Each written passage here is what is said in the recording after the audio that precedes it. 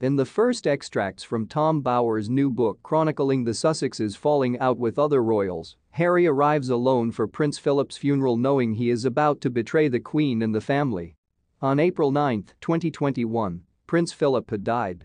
His funeral was set for April 17. Harry arrived in London just before the service. The mood was somber. Daily, the media extolled Philip's remarkable life and devotion to the country. The Duke had planned a simple funeral at St. George's Chapel, Windsor. The rehearsals displayed faultless military drill. Few would not be touched by the perfection of British ceremonial tradition. The weather was forecast to be perfect.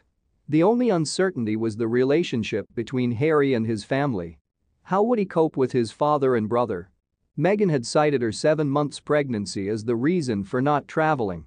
In Windsor Castle, the Queen was preparing to face the public on one of the saddest